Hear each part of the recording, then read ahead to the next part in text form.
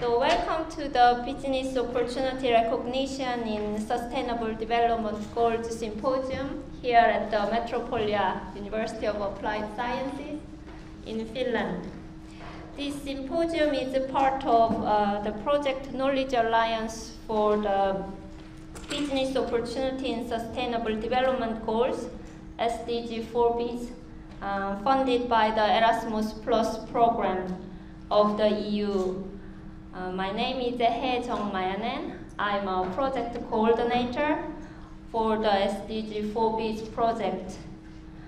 Before starting, I kindly inform that this symposium is video recorded and it will be used for the project dissemination. It's my honor to introduce the head of the business school at the Metropolia University of Applied Science, Mrs. Minna Hautamäki, for opening remarks. Please welcome Minna Hautamäki. Thanks, Hilda.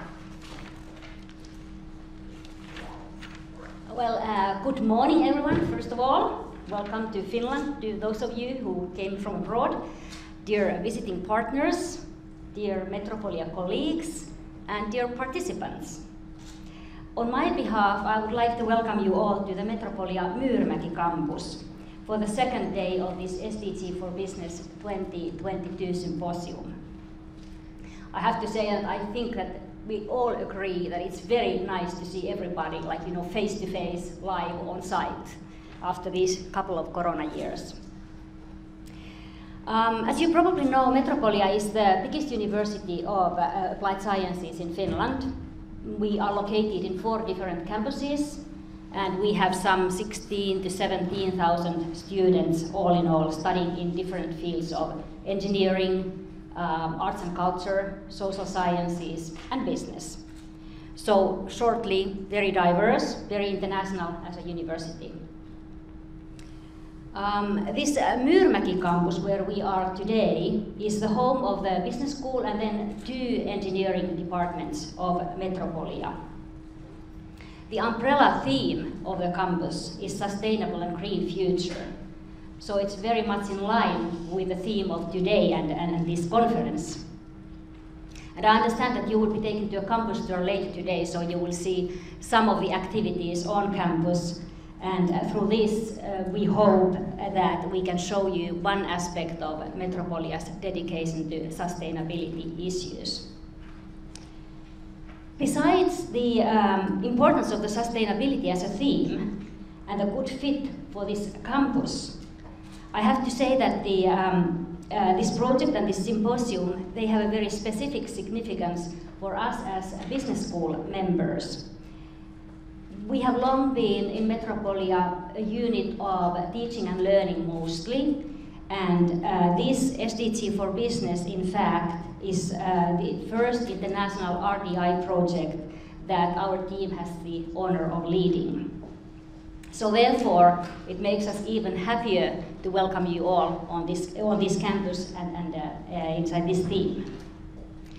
So once more, I wish you all very welcome to Myyrmäki campus, and on my behalf, I wish you all a very successful and interesting day. Thanks.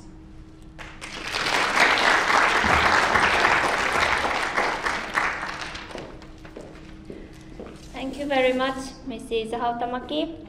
Metropolia is a coordinating organization of the SDG 4Bs project. We will listen about the Metropolia's approach to sustainability. I have honor to introduce Metropolia's sustainability manager, Mrs. Elli Ojala. Mrs. Ojala has a master's degree in corporate environmental management. She is enthusiastic about developing the sustainability of organizations as it's a concrete way of making the world a little bit better. Please welcome Mrs. Ojala.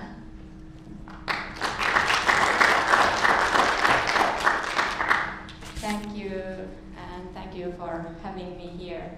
So, sorry, I was asked to introduce and tell a few words about Metropolia's approach to sustainability. And sustainable development is a new theme in our strategy, and our strategy was introduced in 21. So we are kind of new to the whole, ambitious sustainability work, but we are on the way, and we have ambitious targets and doing our best and started the work thoroughly. I'll try to keep it short since I know we're on a tight schedule. Here you can see a picture of, it's kind of a summary of our sustainability work. You can see 3 levels of impact to society, and I will explain all of these 3 levels separately, but I think the whole purpose for a higher education institution comes from the levels 2 and 3. So we are educating future professionals, and we are making sustainable solutions and innovations that have a big impact to the society. So we can do our best in our own activities, but the bigger meaningful impact comes from the learning and teaching the future professionals and from the solutions. But briefly about our first level, so the impact to society in our own actions is not so huge, but we have to take care of Metropolia's people, so meaning students and employees. We have to take care of the environment and reduce our environmental impact as much as possible in our everyday operations. And also we have to operate in an economically sustainable manner, and we're aiming for sustainable growth. But the bigger impact then comes from the second level, which is continuous learning. So we are developing the sustainability skills of our whole community, so students and staff members. And we're trying to integrate sustainable development as a cross-cutting theme in everything that we teach in all our education, and there's a lot of work to be done there. So that everyone who works here and everyone who graduates from Metropolia will have the sustainability know-how that they can then implement in their everyday work life or in their everyday life. And the third level of impact is the solutions. So we have 5 innovation hubs here in Metropolia where we can develop solutions for these huge sustainability challenges such as climate change. So we can really provide solutions that can be then expanded into the society more widely. But yeah, this is a summary of our sustainability work as a whole, and you can see the link there below if you want to go on our sustainability website and see it in more detail. Few words about Sustainable Development Goals, which I know you here are really familiar with. We started actually our sustainability work in the beginning of 21 with an SDG analysis. So we did a materiality analysis on which of the SDGs are the most important for us, because as Minna mentioned, we are a really big organization. We have a lot of people, we have so many different fields and we are doing so many different things. So we have realized that we have to focus on the most important SDGs in our operations. So we identified these 8 SDGs based on Metropolia's strategy. So that was the viewpoint or the focus in the analysis. We didn't focus on what subjects we are teaching or what we are doing in our innovation hubs as themes, but more on a strategy basis.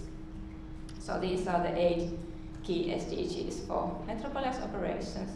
And the idea is that the SDGs are kind of they are the framework for our sustainability work in which we operate.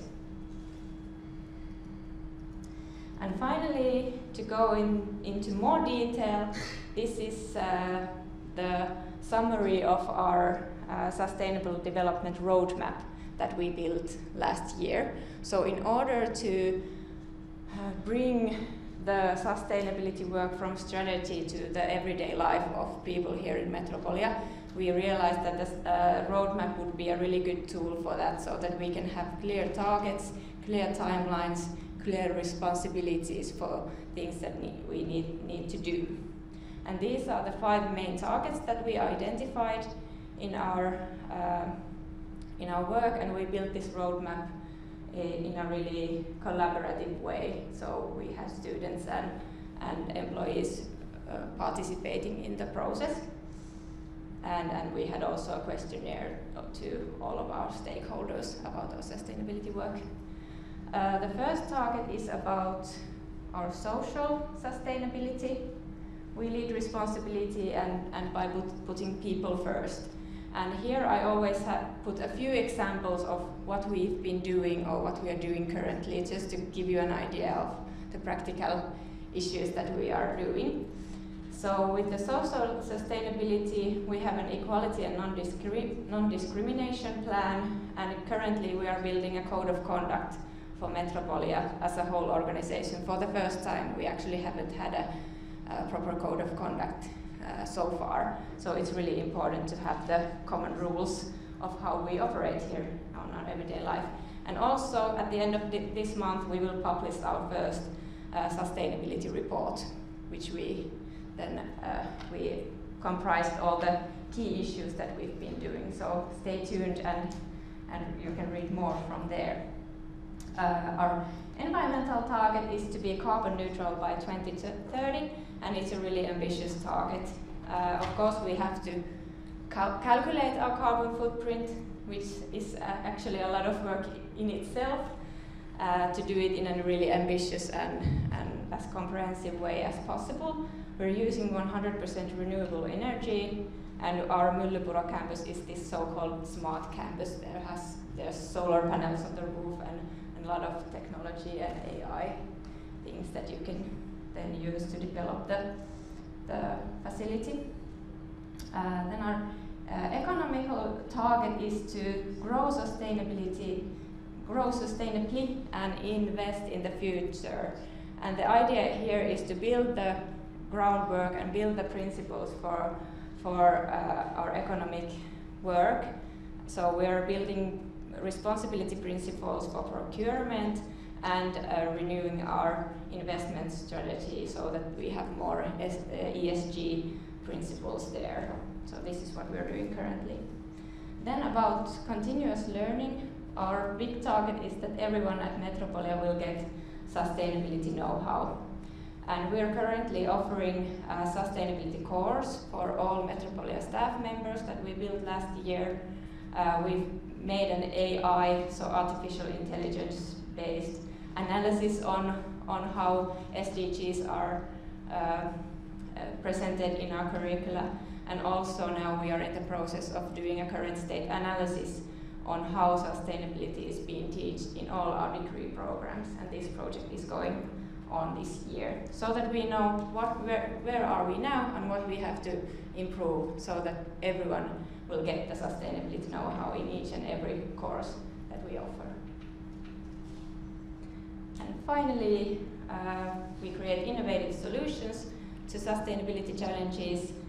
And last year we did a SDG analysis in innovation hubs, so in a similar way as with whole Metropolia, the idea was to identify which are the most important, most material SDGs for our innovation hubs, so that they can then direct their projects towards those most vital ones. And a fun fact, we had 100 RDI projects last year, solving sustainability challenges. But yeah, I think I went through everything. I was quick, so if you have any questions, please ask or comments. Otherwise, thank you on my behalf.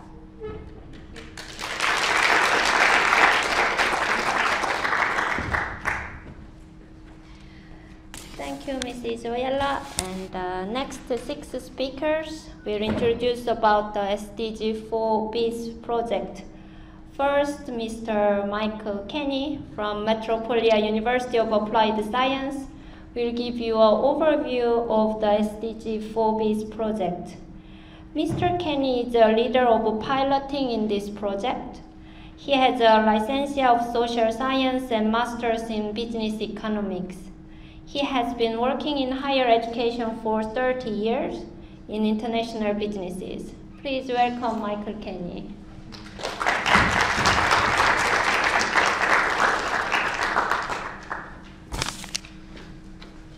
30 years, huh? Right, I don't think I'll need this. Nobody's ever accused me of being too quiet. Why are we here? Why are we here? I always get philosophical every Monday morning, standing here in front of a large group of students who are similarly asking themselves, why are we here? But maybe a more urgent question is, do we want to continue being here in an environment that's supportive and pleasant to be in? And this is where the origin of this project comes from. Or to put it in more straightforward explanation, we have a situation in which we are consuming resources at a greater rate than they are being replenished. We're not very efficient in the consumption of these resources, and, well, it's just not sustainable. However, we have an economic system that is good at organizing things in certain ways. And if we can combine elements of that economic system with, if you like, the tools that would enable us to be more sustainable and generate value and prosperity, then that would be a good thing. And this ultimately is the purpose of this project, because, as you can see, there's a number of problems that we're trying to address here, but big problem is number 2, which we are trying to address very directly. Higher education institutions' curricula do not include business opportunity recognition of the Sustainable Development Goals, and future management lacks critical competencies. That's terrible. That's appalling. And we need to fix that situation fast, which, again, our project, we like to think, will help us to do. This problem has been recognized to a certain extent, but we aim to push it further, because there's a lot of awareness of sustainability today. People generally have a good understanding of what it means in principle. But the problem is the practice. How do we apply our understanding? How do we make it real? How do we make it more than just an idea or a discussion point? That's the challenge, which we are in the process of addressing by developing, as written here, an innovative and scalable curriculum. In other words, one that we can roll out not just through Metropolia, not just through Haga Helia and all the other partner institutions which are represented in our multinational project, but ultimately, certainly, throughout Europe and beyond that, because it is a truly scalable global model that we are in the process of developing. And this, if you want to find out more about the origins, is where the idea ultimately comes from. A co-authored paper published 2 years ago appeared in the Finnish University of Applied Sciences journal, where you can find the basic ideas all there. But of specific interest is this model here of where the Sustainable Development Opportunity Recognition comes from. Various elements, including we have to be motivated. Altruism certainly helps. It can't all just be what's in it for me. It cannot just be purely self-interest, money-making, although we know that that's a powerful motivation. But we also need to address problems relating to our lack of understanding of our relationship with the environment. Putting that right in order to use the resources that are there in a more efficient and less damaging way. And also we have to be mindful of the threats which now exist, because we've already consumed a lot, we've already generated a lot of waste, and now we need to address those problems too. But within all of that, there are opportunities which we can address.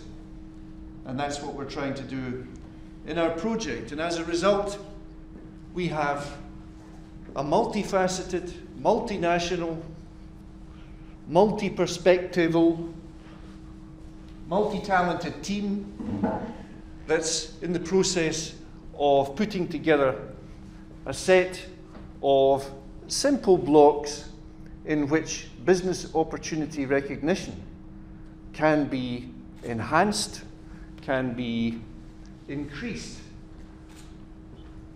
This, ladies and gentlemen, is a combination of entrepreneurship and sustainability in action. Putting effectively our money where our mouth is, but in the process generating more money, true, but doing it in such a way that's much more sustainable than we have been. And through the tools that we are in the process of developing, we can already, starting now, transform our relationship with the material world and provide a basis upon which this and future generations of learners, whether in higher education or in business or in government agencies or wherever it is possible to apply entrepreneurial principles, where all these people, now and in the future, can, with greater confidence and knowledge of what is possible, and also motivation, the desire to do good, they can take advantage of the business opportunities that are out there, but they need to recognize them first and then employ the resources necessary to capitalize on them. And for the rest of this morning, this is the program that you will be presented. A summary of each of the modules which we as a team collectively are preparing for rolling out to as many as will receive them as possible. We start with the basic business opportunity recognition, entrepreneurial principles in Module 1, and then each succeeding module specialises in a particular area of practice where these general principles will be applied.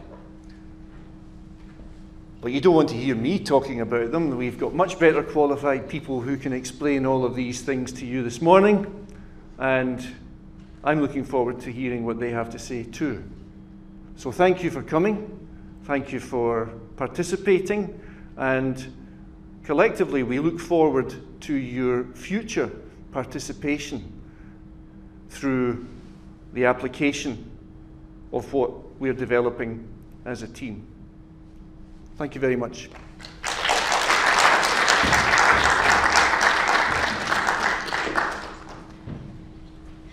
Thank you very much, Michael. So next is first module leader, Dr. Annette Gairico. She will talk about Module 1, SDG Business Opportunity Recognition. She is a senior lecturer at the Haga-Helia University of Applied Sciences in Finland. She has 25 years of experiences in sales, marketing, and RDI activities. Please welcome Dr. Gairico.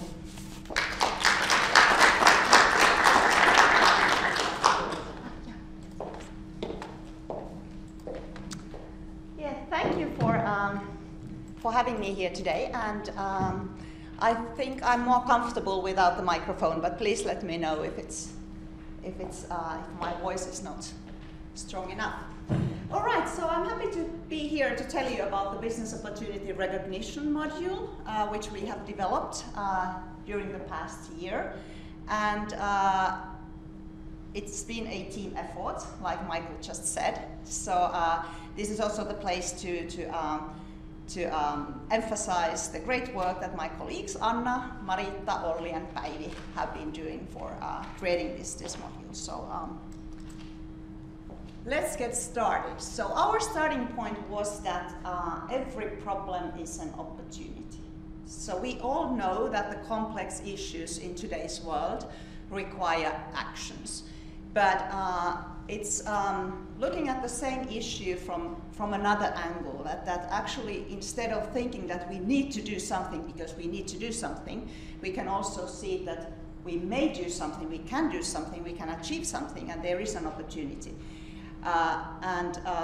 That was the starting point. And then, as Michael said, in our module, it was important to start looking at the entrepreneurial behavior, the entrepreneurial processes, how businesses emerge. And then we took the theoretical viewpoint of business opportunity recognition process, defined as nonlinear, iterative, and interactive process. And that combined together with the great opportunity that if businesses start to emerge, if they start to solve the problems of our century, these huge problems that we are facing, that might be the solution for solving the issues. Our key components were the triple bottom line. Everybody in this audience is probably very familiar with it, referring to Elkington, the social, environmental, economic impact of sustainability. Then the Sustainable Business Opportunity Recognition process, the graph that we just saw in the earlier presentation. And then, of course, we were reading a lot of stuff about the sustainable business modeling, since if we wish to create new businesses, we also need to have that, not only the process of opportunity recognition, but leading to business modeling. And they're referring to, for example, Bocken et al. And today I'm going to walk you through the process, how we created the module. So these were the steps in this great team that I had honor to work with. Workshops, reading circles, talking to potential learners, creating learning objectives, course framework, planning tools, contents, then finally adding contents to the digital platform, doing some pre-piloting. And now we are happy to be in the stage where we are actually finalizing this course. So a lot of work done during the past 9 months, and now we are almost there. Great. But this was the starting point in autumn. A lot of workshopping. You have to remember that all the developers within the team, but also across the teams, were new to each other. So a lot of common sense making was needed at the beginning, because we all approached the same issue from a little bit different angles. So we didn't share the same context in that sense. And but those workshops were fun. We learned a lot from each other. We started to gradually see the pattern, how we are going to be constructing a course. And this was the initial framework, which has been actually, all of you who have been working with other modules, you can still recognize these main headings. We did some reading circles. We stepped into the shoes of students. So we were reading, teaching to each other. And that was also great fun, a great method if you need to, so to say, learn within a short time a lot of new materials, so very efficient also. Then we talked to people, to our potential users. We went to see people who are educators, university teachers, or managers. We went to talk to entrepreneurs, business managers, consultants, and also regular employees of companies and organizations. And we asked them about their relationship to sustainability, to business opportunity recognition, and also about their preferences in terms of learning in virtual platforms.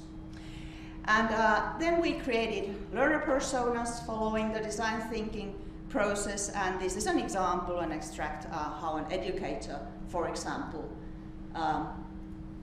what are the motivations, interests, dreams, expectations, etc. Then we were that far that we were already able to start defining our learning objectives. Every educator, every person who's been creating a course knows that the learning objectives are, so to say, the core of the course. And our learning objectives were defined as what the SDGs in the context of business are, how to apply the SDGs for recognizing business opportunities, and how to develop a new business model on the SDGs. So the Sustainable Development Goals were there throughout the three learning objectives, but there was this entrepreneurial opportunity-driven thinking behind our all three learning objectives. And then the next step, after having defined the generic learning objectives, which you can see on the top of the illustration, then we started to look at the process of business opportunity recognition, defined as linear, non-linear, iterative, interactive process. And we started to group what are those elements that are the key, and we were able to identify the context, motivation, networks, resources, and business modeling. And of course, the SDGs were also important. So, so those were like the main framework elements for our course. And we were applying the dynamic capabilities, the continuous interplay of sensing and ceasing, and or acting, and that was something which was then taken into account, the three main elements of sustainability, the impact on environment, society, and economy. Then everything became more concrete. We created a planning tool, which was inspired by another planning tool created in another MOOC. So it's always good to steal and copy where necessary. And there we started to create worksheets for our different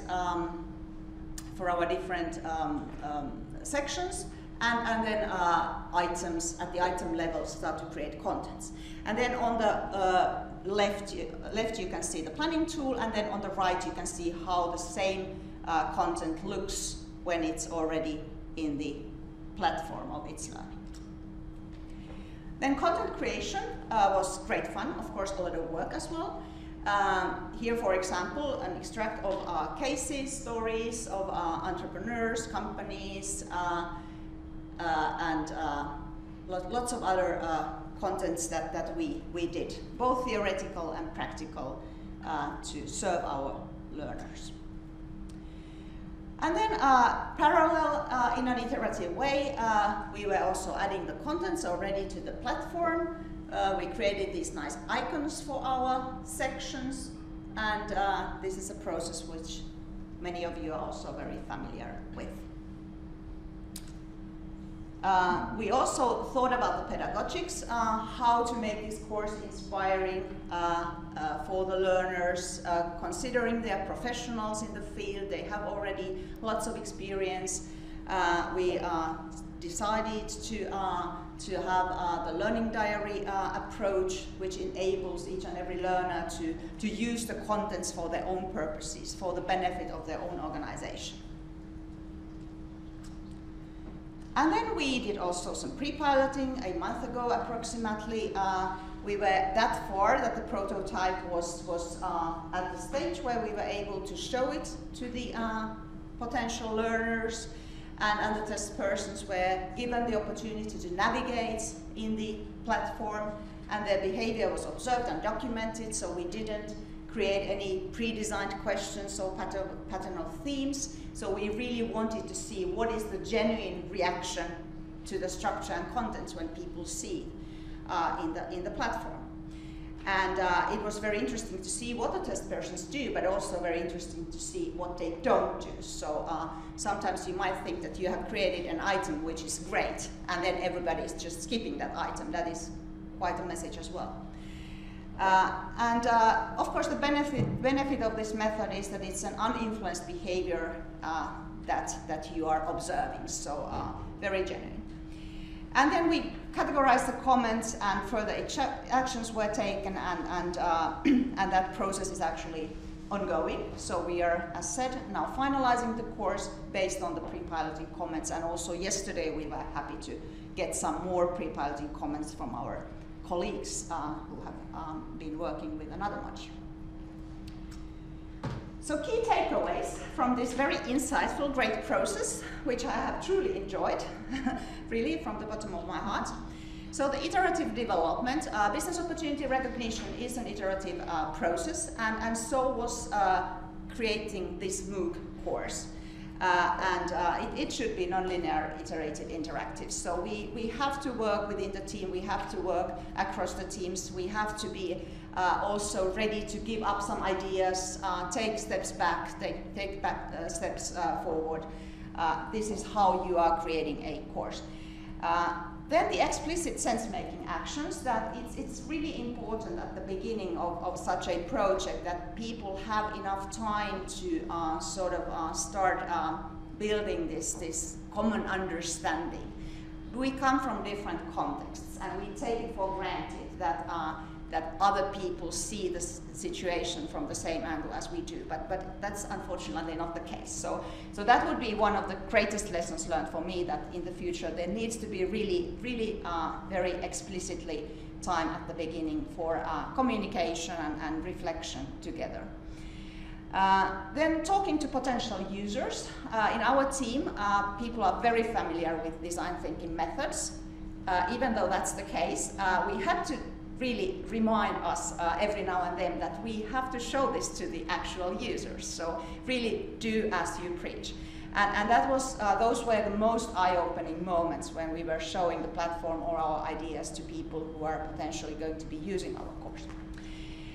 And then opportunity recognition approach, there is great potential. Content-wise, we have gotten very good, very encouraging feedback, so I truly believe in what we've been doing here.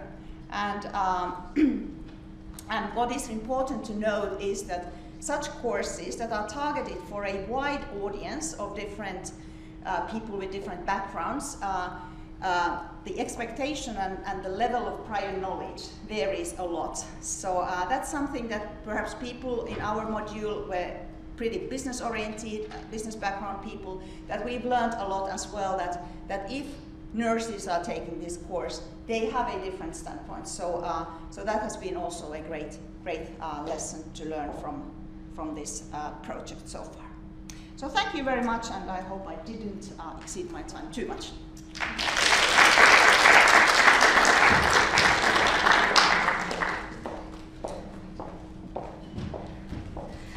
Thank you very much, Dr. Kairikko. Next, Associate Professor Dr. Kagri Blut will introduce about the Module 2, Food and Agriculture part of the project. Professor Blut is the Director of Graduate School and Associate Professor at the Faculty of Business Administration at Yasar University in Turkey. Please welcome Professor Blut. So this is like I will leave the microphone as Michael started this trend. First, I would like to thank dear director, Minna, of inviting us here, and all the colleagues and partners, and Hanna. Thank you very much. Because I thought that Aneta has told about the full structure already. We have followed that structure. Here you will see, I will not talk about this, but you may see this is the Michael told, so I will not take a lot of time. But this is the technical way, and we had the emotional way of this journey, because that was pandemic, that the project has accepted on the 1st of January. But before that, about a year, Hanna, isn't it? For writing all the project and making the consortium, trying once and trying another one. It was great. We had worked really great to get this project. So first, I would like to present my sincere thanks to Hanna, because why? This is opportunity recognition through SDGs.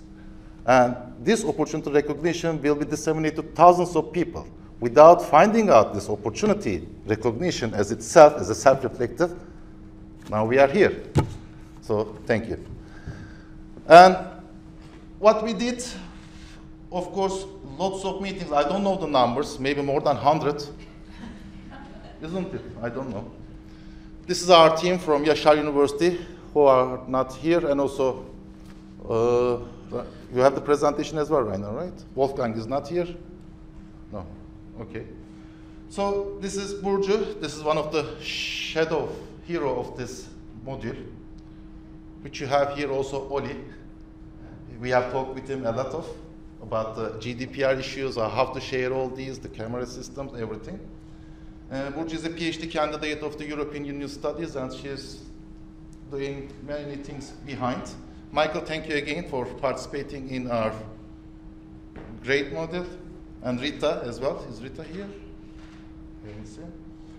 I have to say about, we have very carefully selected the professors in our university. We have 7 faculties in university, 10,000 students, and we are mostly in the scientific part of the making publications, lots of research. Dilvin is a finance professor, talking also Japanese. Serpil is former bank general manager and also associate professor of economics. So we developed different framework with that. Emel is a marketing professor. We have asked from her a different issue, so she prepared a tailor-made study for that. I'm going to share the titles. And Murat is an excellent researcher in the field of services. So food and agriculture is from farm to table, and there are lots of components in the service industries. And Asil is really different perspective, because since the morning we have talked about the industry, university, and state, because we are all working in the state offices. Which we have missed is the fourth part, the NGOs. Asil has complemented the fourth part. So she prepared the quadruple helix model. I will not talk a lot. This is the learning outcomes we have developed all together with lots of co-creations. The main idea is to recognize the business opportunities and then evaluate the ideas, to filter it and to get the feasible ones, and then to pilot it. So the learners who are going to take these elective ones after the obligatory first one that, as Anetta recognized us, will be able to first understand, filter, and then pilot it, and if it's feasible or not, they will see. These are the titles, has a logic on that. One of them, the first, starts with the economic perspective. We see the whole picture in the agriculture policies in the economic development, what are they? And after that, quadruple helix model will come into play, because we have to make the network within that macro environment. After all, we have to understand the macro environment, the actors. Now the planning starts. How we do the planning? And planning goes with the life cycle. And after all, we have a great case just received from Michael, carbon capture and the sustainable use of the peatland. It gives a good sense of understanding for the learners. At the end, from ML, I asked from the marketing, because from the farm to table, which is always missing, is the marketing activities. People go for the sales, or suppliers or buyers go and find themselves in an uncertain environment. However, there is here a part for the food and agriculture industry people, how to market their products and themselves. And the last not least, as in the business plan, what is at the end? Is the financial evaluation. So the last part ends with the financial evaluation. Thank you again for having us here. It's our pleasure. I will catch the time, so 5 minutes is enough. Thank you very much.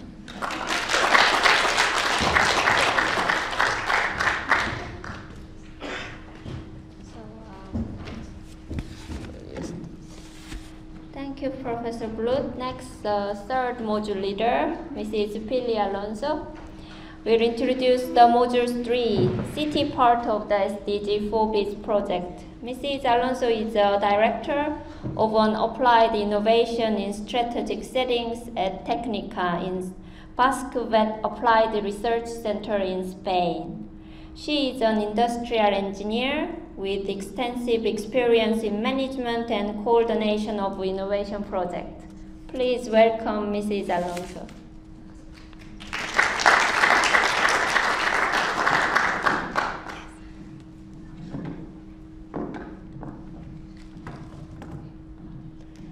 Hello.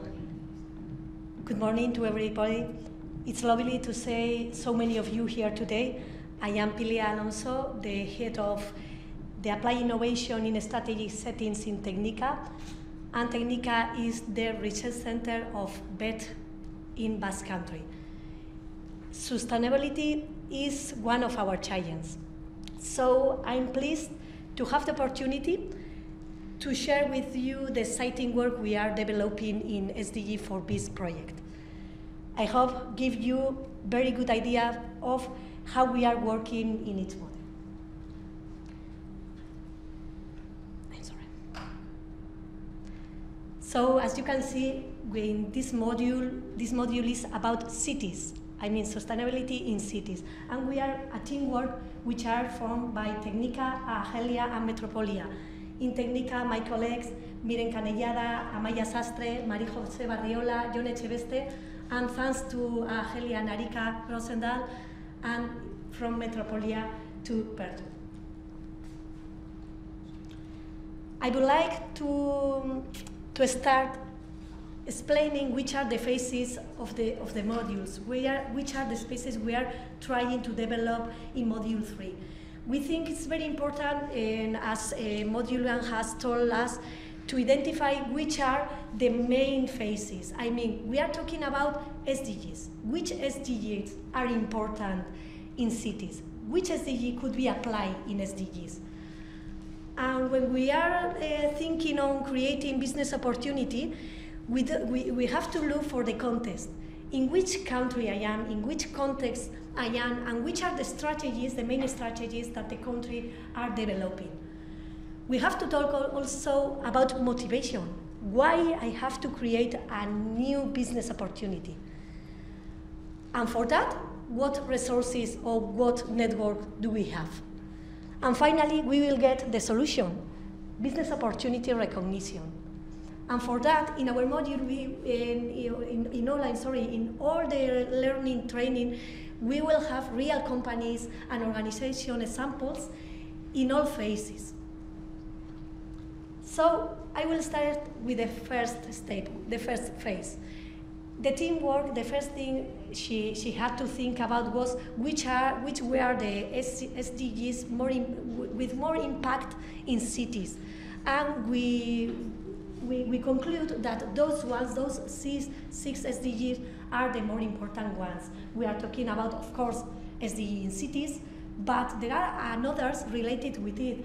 I'm talking about health, responsible consumption, decent work, of course, clean energy, climate action. From the 7 ones, those are the most important ones. And how do we get them? We analyze the megatrends and cities strategies. So it was important to analyze the context we are moving in. And for that, we have a European Environment Agency that says that we have to look for some lenses.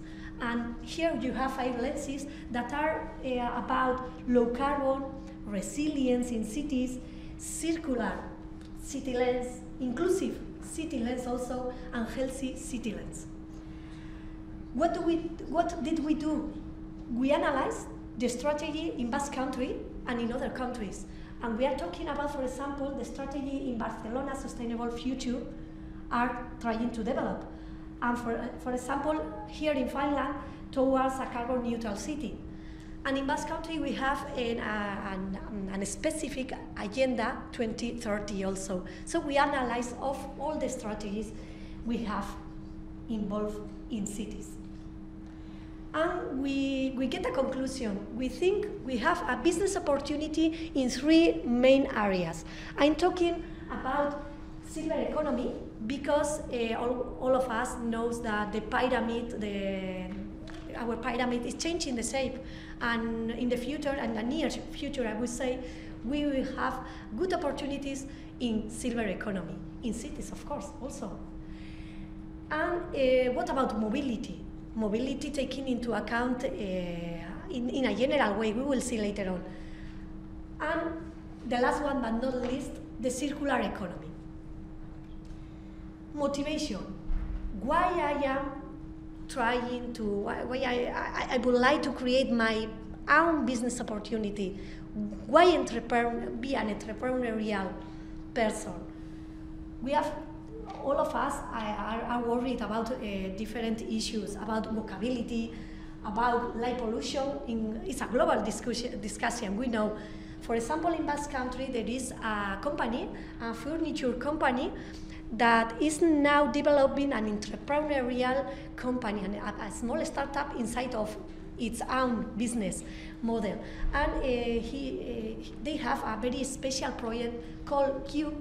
They do flats or special houses with cubes, and they have a lighting control with an artificial intelligence. Yeah, so we can resolve the problems we have as the light pollution problem. But for all that, we need to know which are our resources. I am talking about the technological resources. For example, in circular economy, we have a lot of opportunities and a lot of technological develops that we can catch them and create our business opportunity. And of course, in mobility, the same batteries, we will see later on also.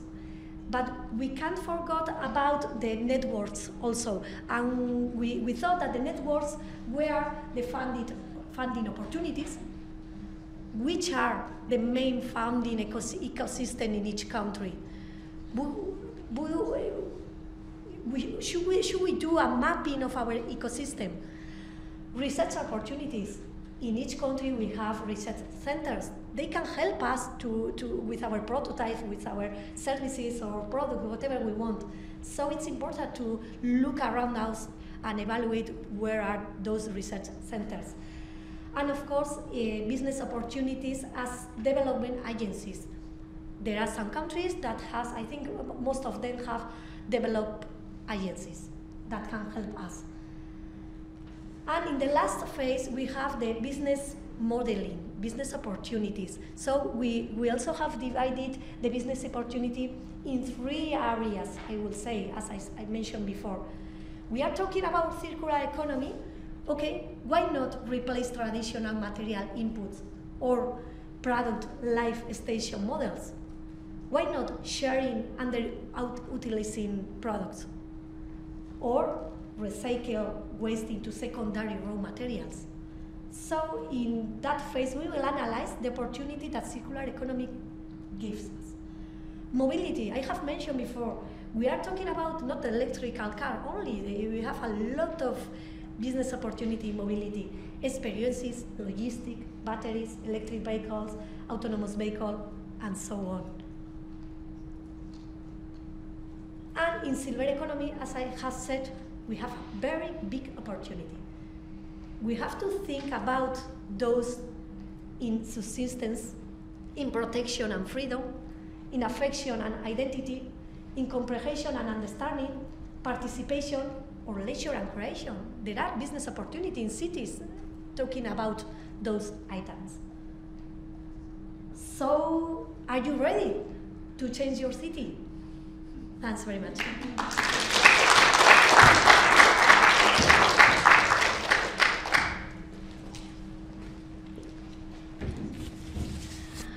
Thank you, Mrs. Alonso. Next, Module 4 leader, Mr. Francesco Puleio, will introduce about the Module 4 energy and the material part of the SDG 4Bs project. Mr. Puleio represents the Fondazione Fenice in Italy.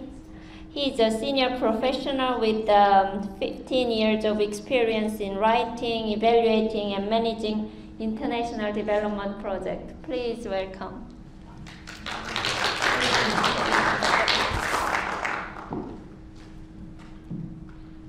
In Italy, we are famous for speaking very loud, so I will not use the microphone. So, thank you very much. As Eda said, my name is Francesco Puleio, representing Fondazione Fenice, which is, compared to other partners, a small institution located in Padua, which is a nice city close to Venice, a very old city, and with a very important university also. But as others did before, we also, in our group, we ask ourselves for the presentation from where we start. So try to make like a path from where we start, where we are now, and where we want to arrive. And thinking about that, I will start speaking about our institution, because it's from where I come, and also it's some way the idea that I have in mind when I'm speaking about this module and the motivation why we are here. And I hope there will be also the contribution that we can give to the project. So where we come from this. Okay, so Fenice in Italian means phoenix. So the bird that burned again from these ashes. So Fenice comes from this area, this was abandoned area, polluted area, like 6 hectares, close to the industrial area of Padova, which is a very big industrial area, around 40,000 companies. And from that ashes, we start recovering the place, not me personally, but with a volunteering project to clean up the area. So starting like from the bottom, a sustainability activity. And what it becomes that now this the same area.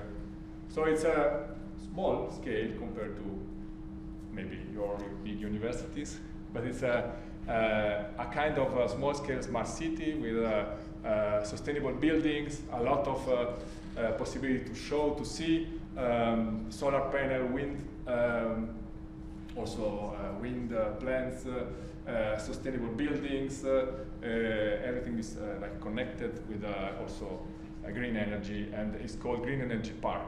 So if it's possible, I would like to also show us a very short video, like 30 seconds, about this. It should work, right?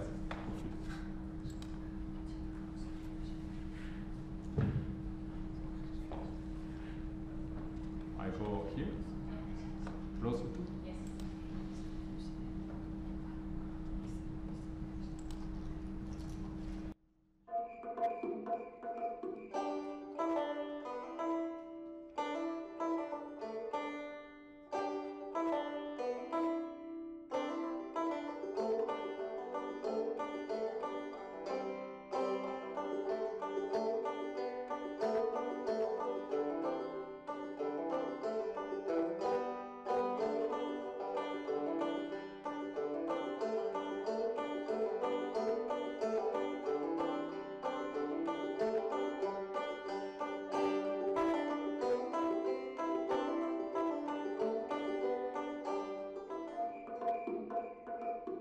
That's all. We have more videos, but I just choose one. Which is mine? Maybe this. No.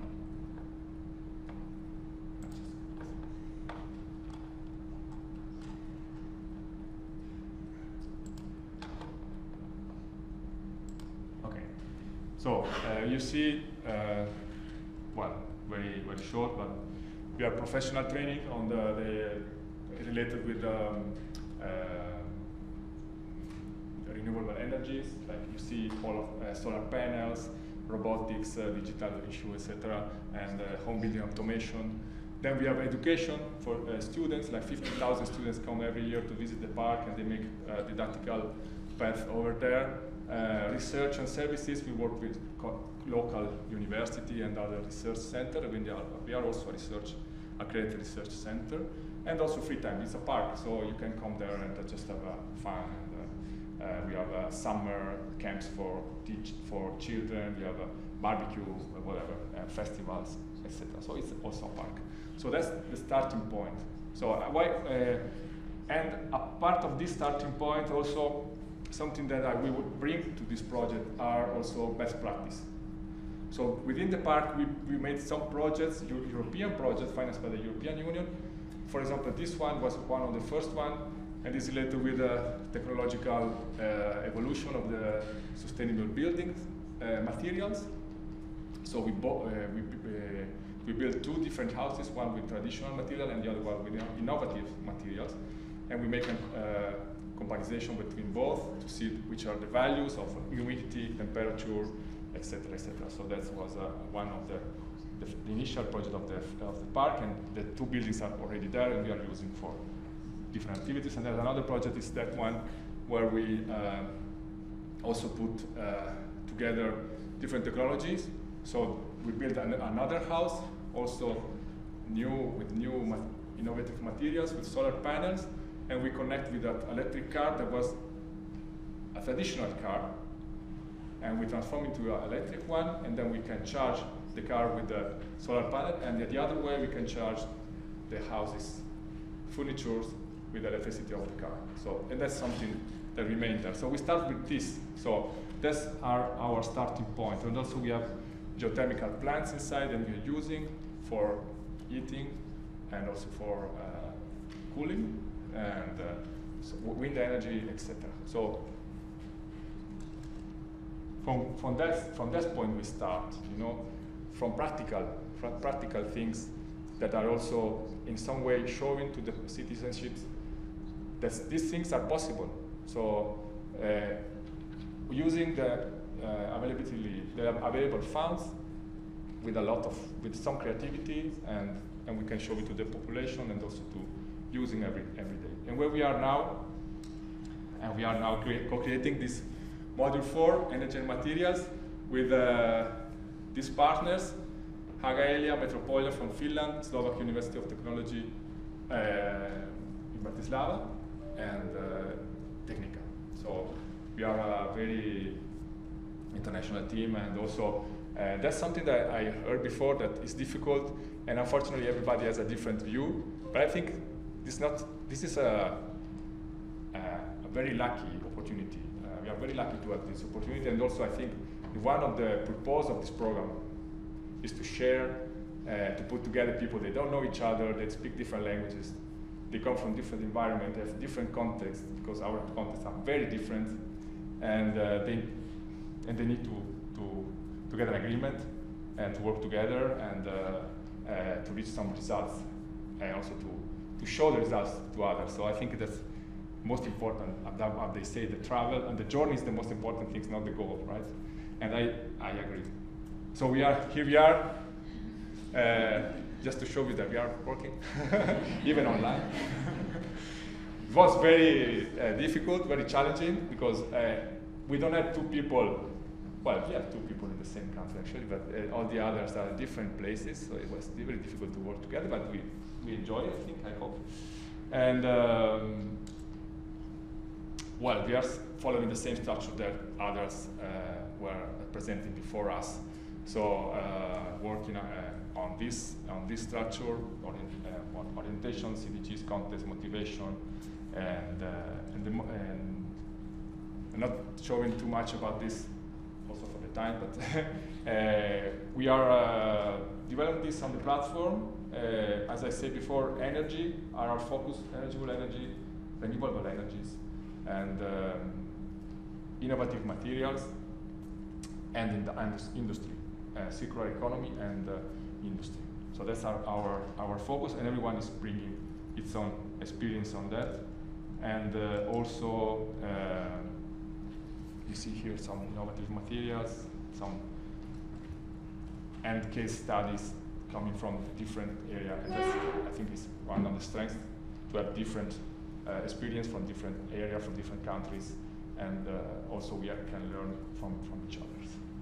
So, where do we go? So we are the starting point, my starting point, where we are now, and where do we go? Well, we go to create this module with the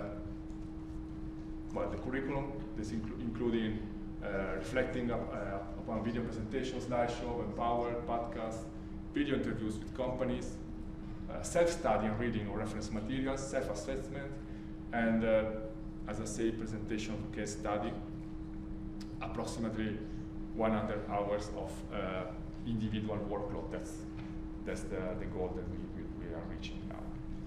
And that's it. Thank you.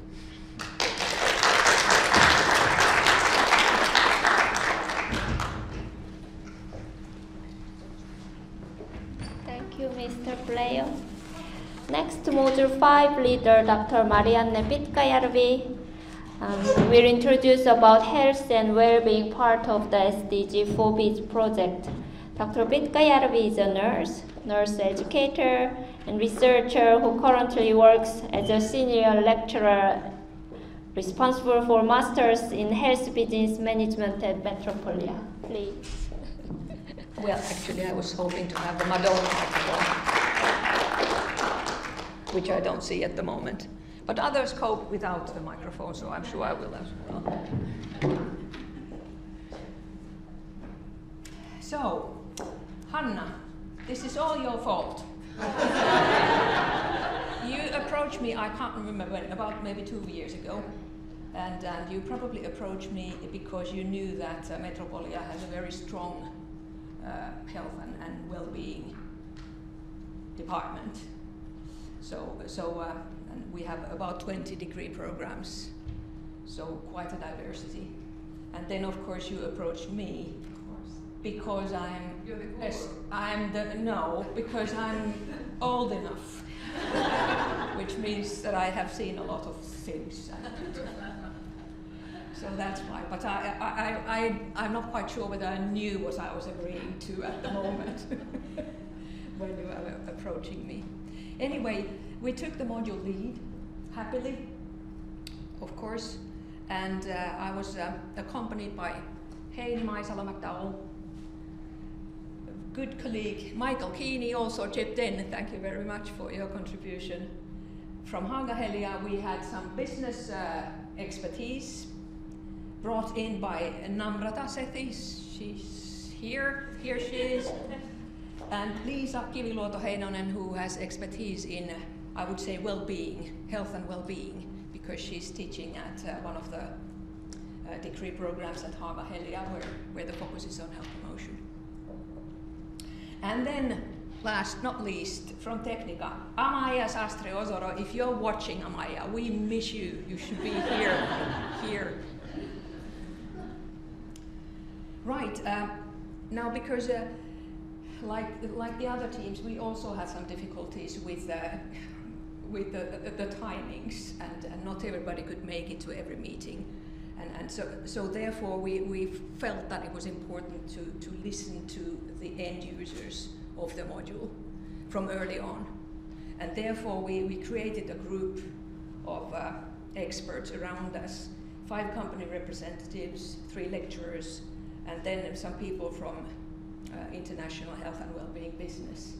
So we were taking these iterative rounds with them just to make sure that we stay on the right track, and that we are creating content, co-creating content which is useful for them.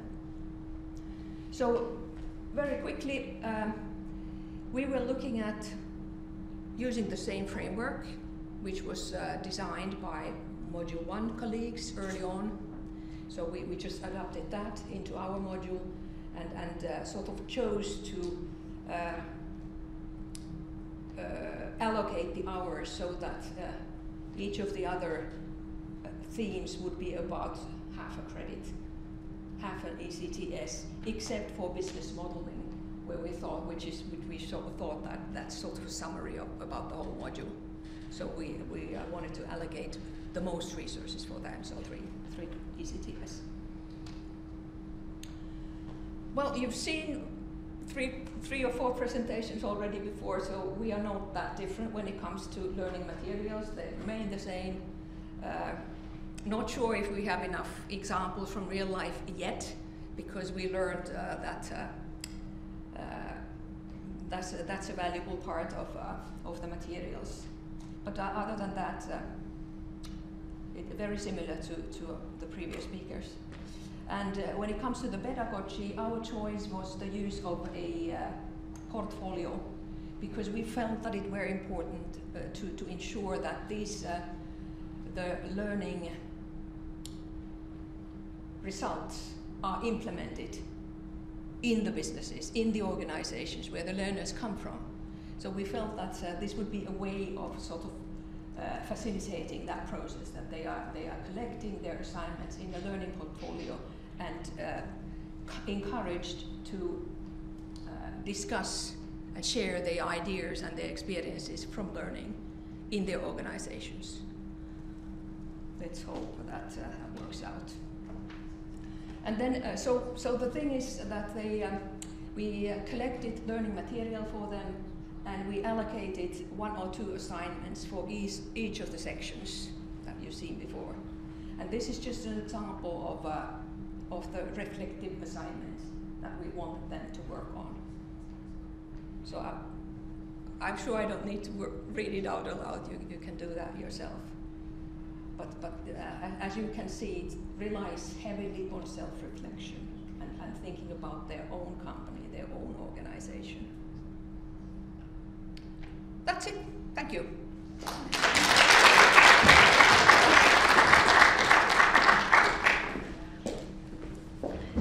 Thank you, Dr. Pitkäjärvi.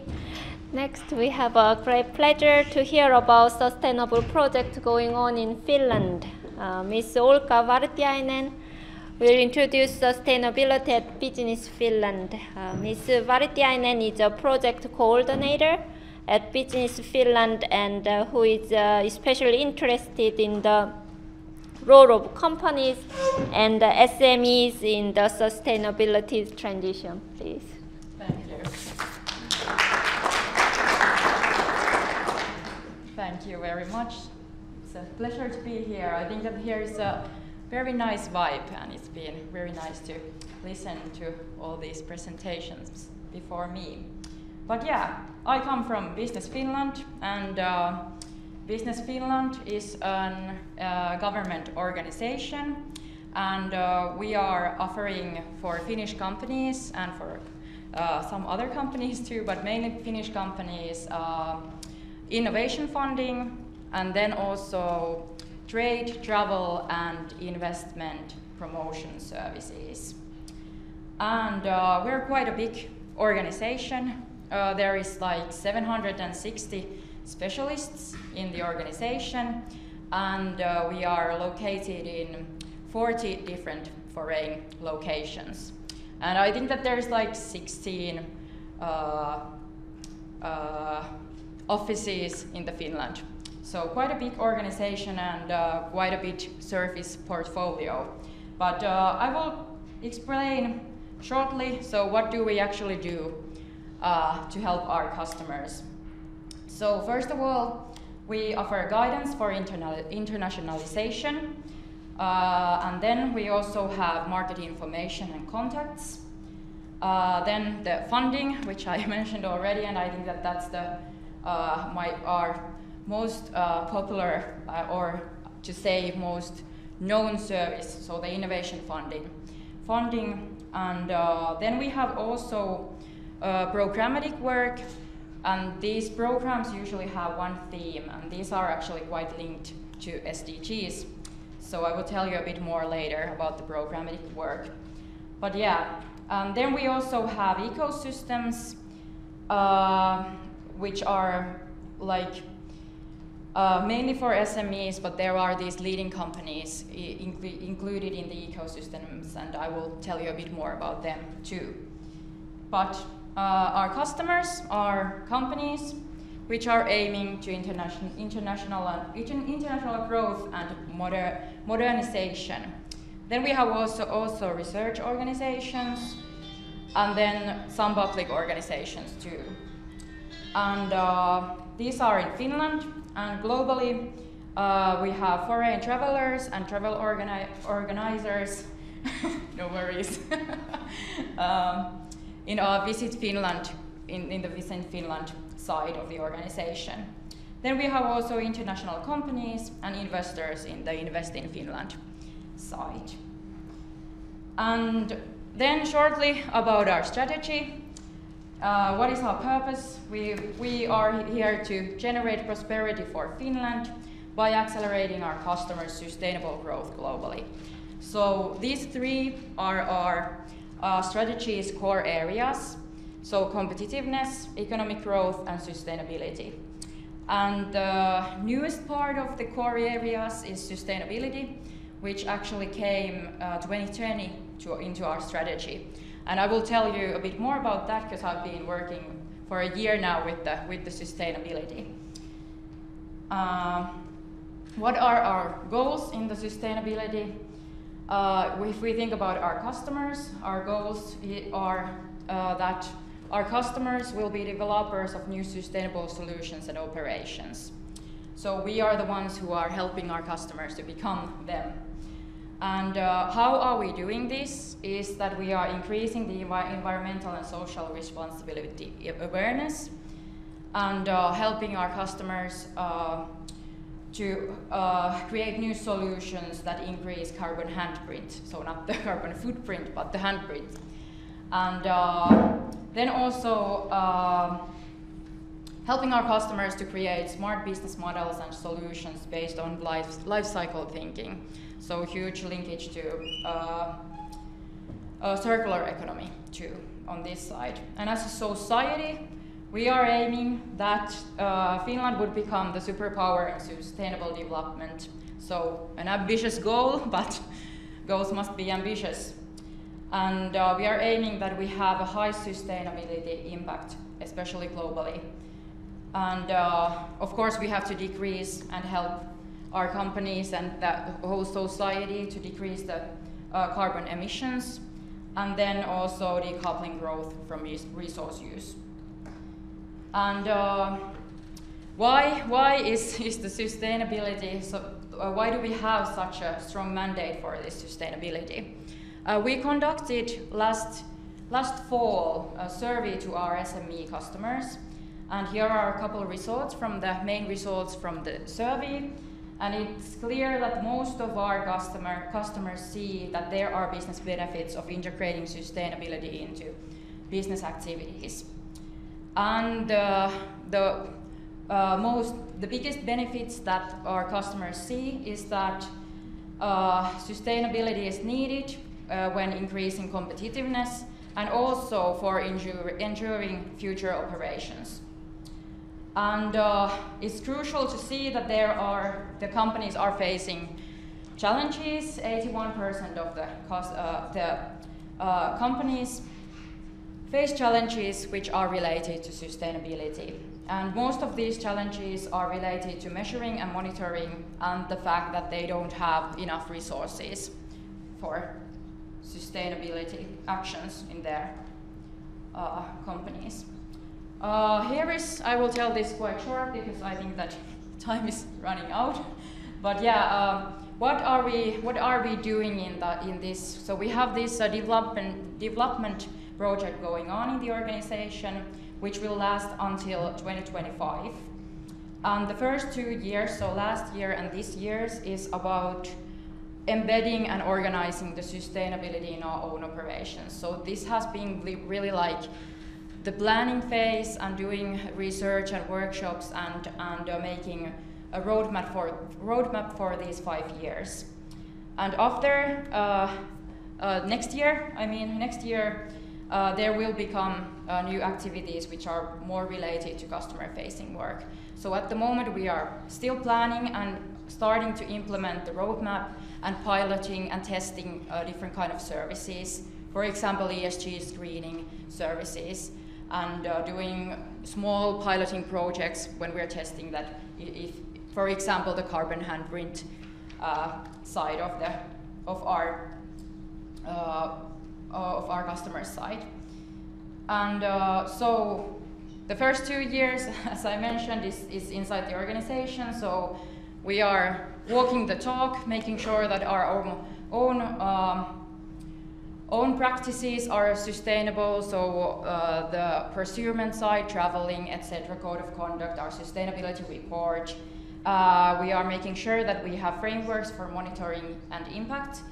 So KPIs related to sustainability are still on the process. We have some, but they are developed at the moment. And then a crucial part is how we're going to organize the sustainability inside our organization and which are the most important partners for us, because we have many services, but we can't offer all services, so we have to find the most crucial partners and act in a way as a platform to help our companies towards the right services. And already ongoing, but next year really starting is now we are thinking about the company screening and funding criteria. So we have to really demand more sustainable practices from our customers. So we are thinking, what are we going to demand? For example, the ESG screening, which we are piloting at the moment. And also we are thinking the ways how we are impacting in global transitions, embedding into our services the sustainability aspect, so it's not just like something we have add on, but we are now really thinking and doing this another project, like how we're gonna embed the sustainability into all of our services. But this, we know that it also requires new sustainability service development too. And also, of course, a very crucial part for our actions is also influencing and communicating, because we are a government organization. So we are in the middle of the customers, so the companies, and also in the middle of the political decision making. So we have a huge impact there. And then about the SDGs. So I'm not saying that we haven't done anything for sustainability before. It's just that now it has been really embedded into our strategy, and now we are trying to embed it into the whole organization and the way we are working.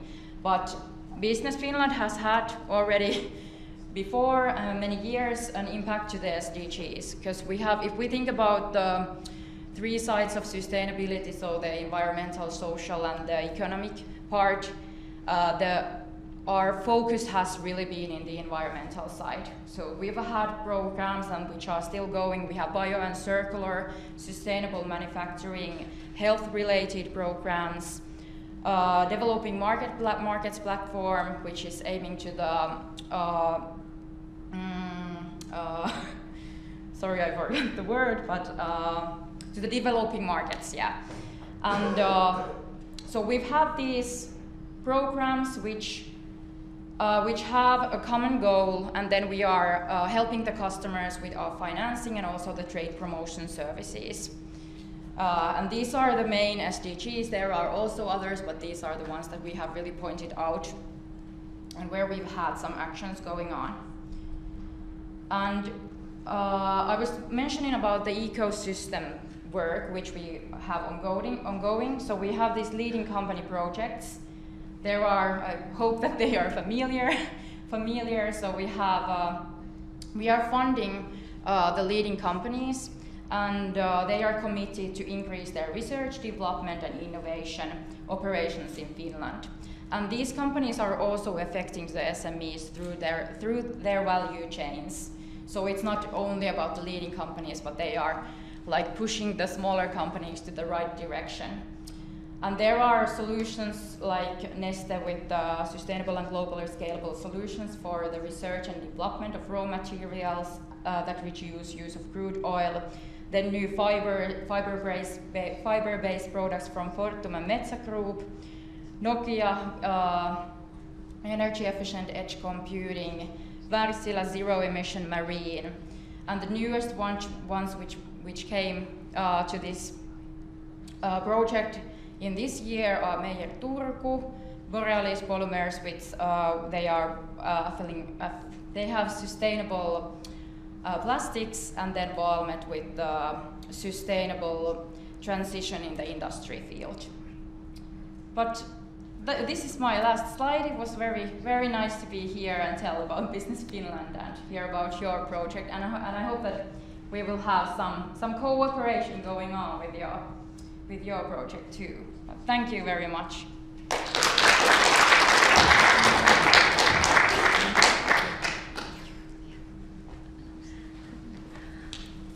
So thank you all SDG 4B's partners and the invited speakers today. The courses offered by the SDG 4B's project will be available online as well as via mobile applications from autumn 2022. We believe that our courses will be useful for students, teachers, and company staff. The symposium and the SDG 4B's project contribute to make the world reach the Sustainable Development Goals by 2030. Thank you very much for joining us today. Thank you.